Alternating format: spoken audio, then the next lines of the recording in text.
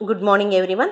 I am Sarala, lecturer in Computer Science Department, Sir CRR Degree College for Women, Eluru.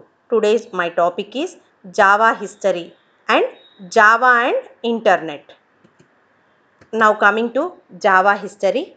Java is a general purpose object oriented programming language developed by Sun Microsystems of US in 1991, originally called Oak by James Gosley, one of the inventor of the language. Okay, Java అనేది object oriented programming language ఎవరు develop చేశారు? Sun micro system వాళ్ళు. ఎప్పుడు? 1991లో. First దానికి పెట్టిన name ఏంటి అంటే ఓక్. ఎవరు అంటే James గోస్లీ. Okay, Java was invented for the development of software for consumer electronic devices like TVs, toasters, etcetera. The main aim had to make Java simple, portable and reliable. ఓకేనా? So software, Java అనే software ఎందుకు develop చేయాలనుకున్నారు అంటే electronic devices, టీవీస్కి, టోస్టర్స్కి సంబంధించి వాళ్ళు hand held devices ద్వారా వాటిని work చేసేటట్టు చేయడం కోసం ఒక సాఫ్ట్వేర్ కావాలనుకున్నారు. దానికోసం జావాని డెవలప్ చేశారు. సో డెవలప్ చేసేటప్పుడు వాళ్ళ మెయిన్ గోల్ ఏంటి అంటే ఆ డెవలప్ చేసే లాంగ్వేజ్ ఎలా ఉండాలి అంటే simple, portable and reliable. So వాళ్ళు డెవలప్ చేసేటప్పుడు ప్రోగ్రామింగ్ లాంగ్వేజ్ జావాని దేని నుంచి డెవలప్ చేశారు అంటే సి నుంచి, C++ నుంచి.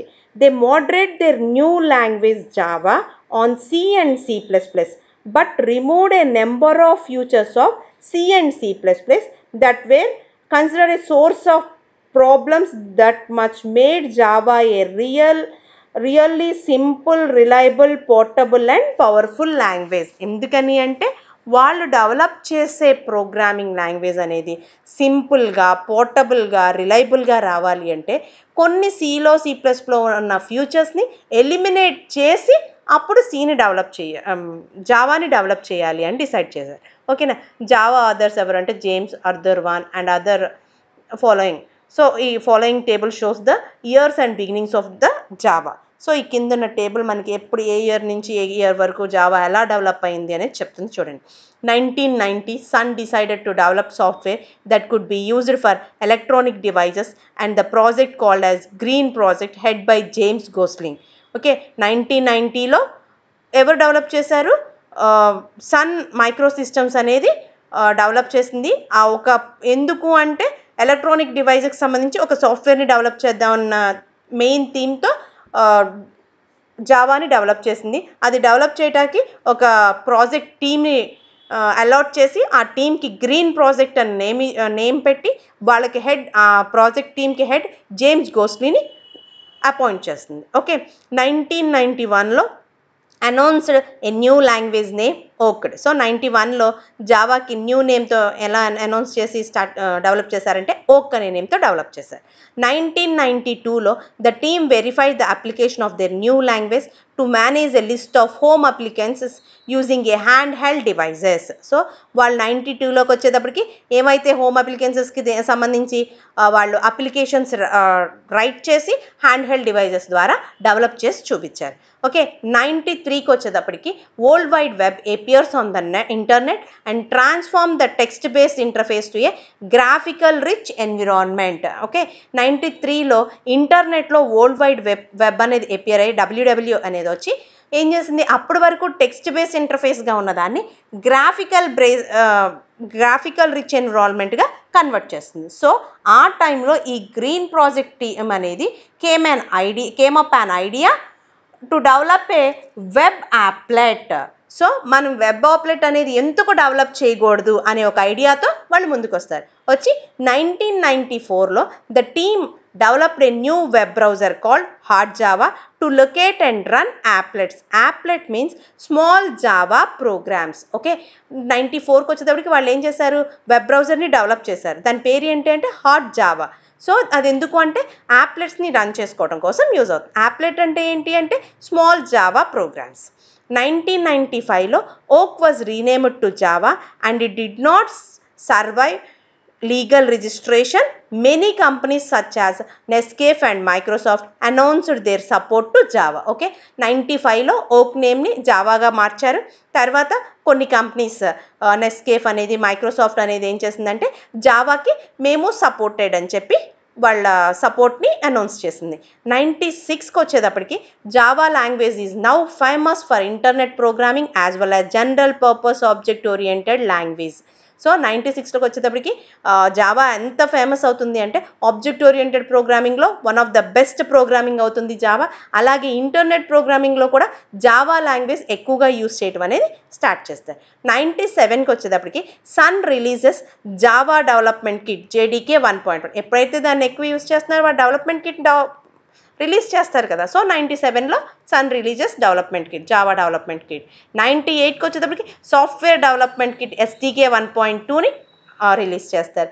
99కి వచ్చేటప్పటికి Java 2 platform standard editor J2SE and enterprise editor J2EEని release చేశారు. 2000లోకి వచ్చేప్పటికి J2SE with SDK 1.3 was released. 2002కి వచ్చేటప్పటికి J2SE with SDK 1.4 was release.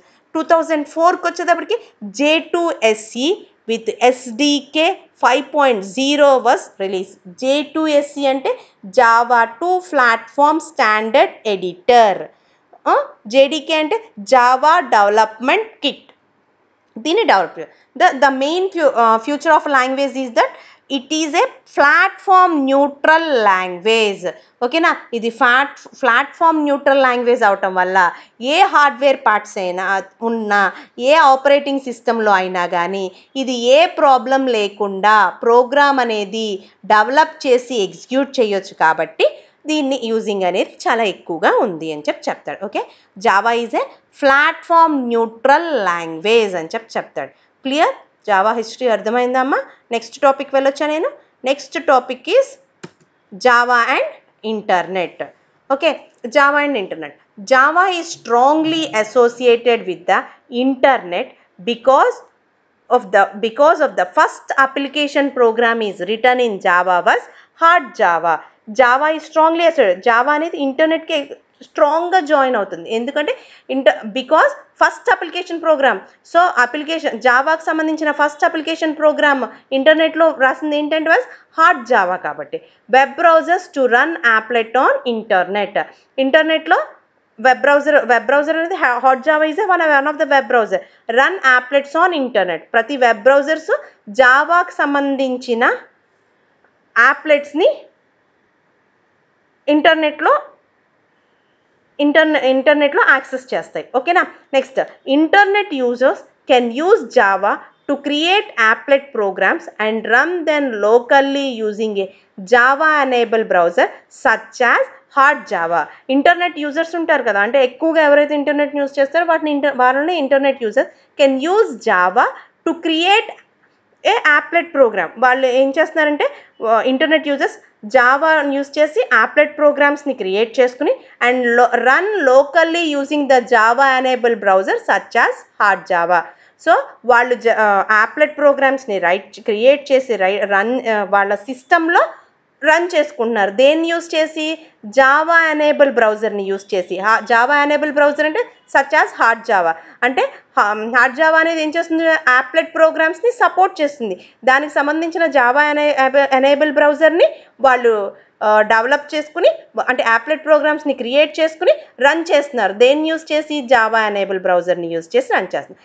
Java యాప్లెట్స్ have made the internet A true extension of the storage system of the local computer. So ఎప్పుడైతే ఇది ఎలా follow అవుతుందో compulsory ఏమవుతుంది, ఇంటర్నెట్లో ఏంటంటే టూ ఎక్స్టెన్షన్ అనేది provide అయ్యి స్టోరేజ్ సిస్టమ్స్ ఆఫ్ లోకల్ కంప్యూటర్లో ఇంటర్నెట్కి సంబంధించిన అప్లికేషన్ ప్రోగ్రామ్స్ అన్ని యూజ్ చేసుకుంటూ లోకల్ కంప్యూటర్లో వర్క్ చేస్తారు. Okay, the internet users can also setup there websites containing Java applets that could be useful by other remote users of the internet. So internet users ఏం చేస్తారంటే వెబ్సైట్కి సంబంధించిన వెబ్సైట్స్లో కూడా Java యాప్లెట్స్ని use చేసి remote కంప్యూటర్స్లో ఉన్న remote యూజర్కి సంబంధించిన వాళ్ళు కూడా ఇంటర్నెట్ ద్వారా అంటే రిమోట్ కంప్యూటర్లో ఉన్న డేటాను కూడా ఇంటర్నెట్ ద్వారా సెర్చ్ చేసి తెచ్చుకుని వాళ్ళ సిస్టంలో వర్క్ చేసుకునేటట్టు యూజ్ చేసుకుంటారు అని చెప్తారు. దానికి ఎగ్జాంపుల్ ఒక్కసారి చూడండి. ఇక్కడ ఇదిగోండి, ఇది లోకల్ కంప్యూటర్, ఇది remote computer. So local computer నుంచి వాళ్ళు రిమోట్ కంప్యూటర్లో ఉన్న ఒక జావాకు సంబంధించిన యాప్లెట్ని తెచ్చుకోవాలనుకుంటే కనుక ఇక్కడి నుంచి వాళ్ళు రిక్వెస్ట్ పంపించినప్పుడు ఇంటర్నెట్ ద్వారా ఆ రిక్వెస్ట్ రిమోట్ కంప్యూటర్కి వెళ్ళినప్పుడు ఆ రిక్వెస్ట్ తీసుకున్న తర్వాత రిమోట్ కంప్యూటర్ రెస్పాండ్ అయిన రెస్పాండ్ ఇంటర్నెట్ ద్వారా ఏమవుతుంది అంటే లోకల్ కంప్యూటర్కి వస్తుంది. లోకల్ కంప్యూటర్లో జావా ఎనేబుల్ బ్రౌజర్ యూస్ చేసుకుని ఆ రిమోట్ యాప్లెట్ని వర్క్ చేసుకుంటారు అని చెప్తాడు. ఓకేనా. Applet means small Java programme. So Java programme కాబట్టి దాన్ని ఎవరు జావా ఎనేబుల్ బ్రౌజర్ అనేది దాన్ని సపోర్ట్ చేసి దాన్ని డేటా అనేది యాక్సెస్ చేసి చూపిస్తుంది. ఓకేనా. This is about Java and internet. Clear girls? Thank you.